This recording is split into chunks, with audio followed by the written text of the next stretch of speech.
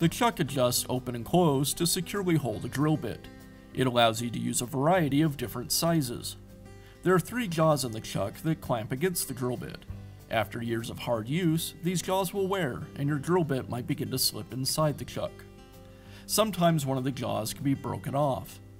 Replacing the chuck is a repair that you can do yourself, and I'm going to show you how. To remove the chuck, I'll begin by installing an Allen wrench inside the chuck.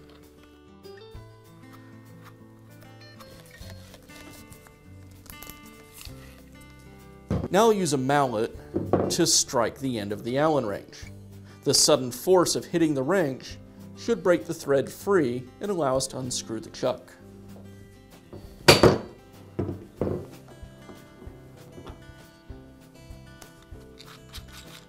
Now I can install the new chuck. I'll thread it onto the spindle,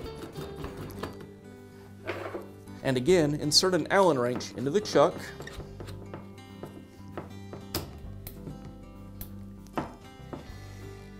And this time I'll strike the wrench to tighten the chuck.